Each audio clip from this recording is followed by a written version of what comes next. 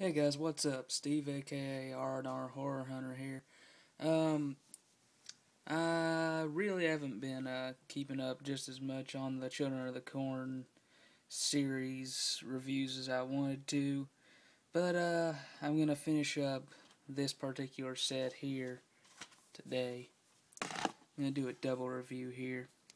666 Isaac's Return and 7 Revelation. Um, As for my thoughts on 666 Isaac's Return, I thought it was good. I thought it was a slight step up from Part 5, but I think it could have been a lot better because it does have its problems. Um, Pros of this movie, I can't remember the guy's name. John Franklin, yeah. John Franklin, who played Isaac in the original movie, is back as Isaac. And he's pretty cool. He's got some great quotes and stuff in here. He's an interesting character. Another pro, the acting is pretty much what you could, over what you would expect, I think. It's slightly better than Part 5, but not as good as Part 4 or the original or number 2, for that matter. But it is, for the most part, pretty adequate. Let's see. The special effects are, they're alright. They've got some good kills in there. Also, the title, I'm just going to go ahead and say the title is awesome. And I really think that the really big excuse me, impact of the title comes from the word Isaac, not 666. I could have gone without the 666. I am a Christian, but I don't have a really big problem with it. Yeah, so that's the pros. Cons, the premise is a little bit off. And the script, if I were to read it, I would be pretty confused. I mean, the movie itself is just confusing as it can be. It's just so back and forth with stuff, and I think they're trying to do like kind of a whodunit kind of thing with it, but it's just not working out. It just didn't work for me. Trying to make it kind of mysterious, but I really just think they should have gone with kind of the same stuff that they did in Part 4 and Part 5.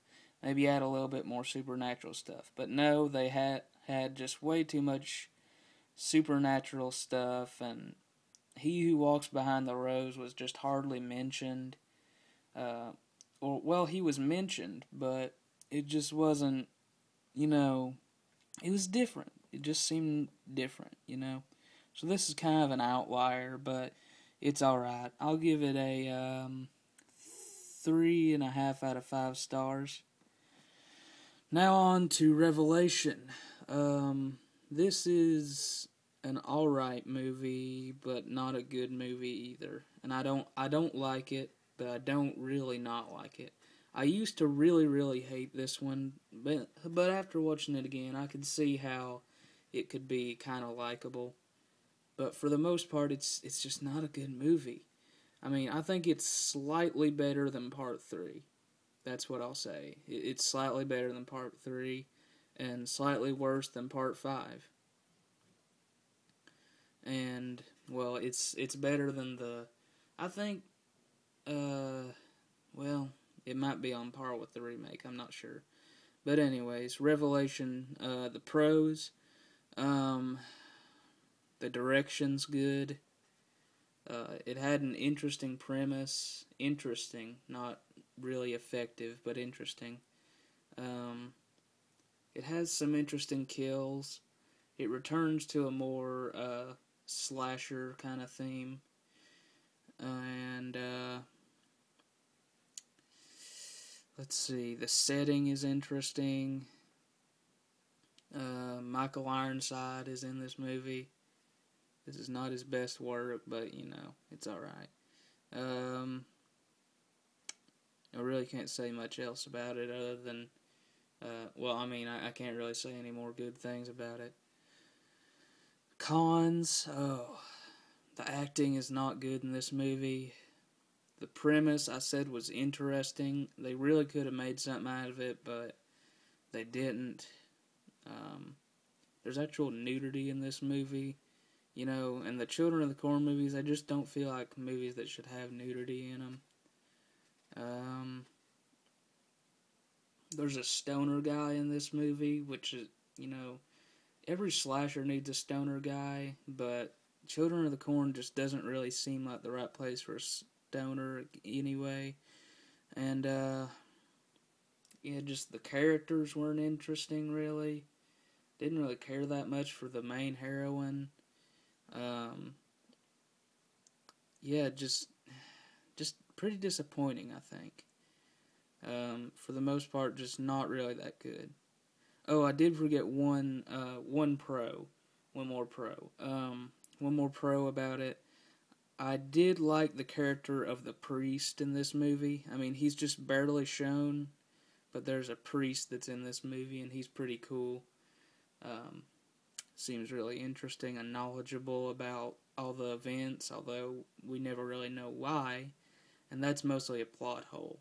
So, not really the character's fault. I do put fault in quotations. But yeah, this is just not really that good of a movie. If you're watching the Children of the Corn movies, go ahead and watch it, but I mean, I really don't recommend it if you're just wanting to watch something, you know? So, I'd give this one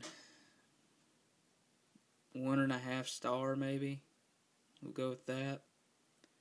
So I guess that's it for this DVD collection here.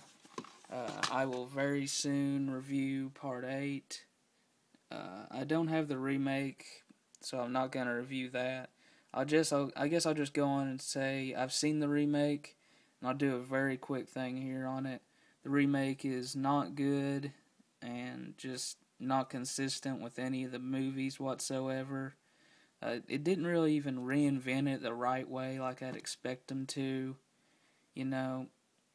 And, yeah, I'd have to give the remake maybe 2 out of 5 stars. Not really that good. So I'll do a review of Part 8 coming up soon. Hope you guys enjoyed this video. I do recommend most of the Children of the Corn movies, and as a whole, the entire series is pretty good as a whole. Not as good as Nightmare on Elm Street, but I actually put it over Friday the 13th. Not in terms of real enjoyability, but in terms of, I think there's more good movies in this than there is in the Friday the 13th series. Friday the 13th series is just plain enjoyment, but it just doesn't have as many good movies as is in this series. So that's my review. Hope you liked it. Rock on, guys. See you later. If you like, subscribe.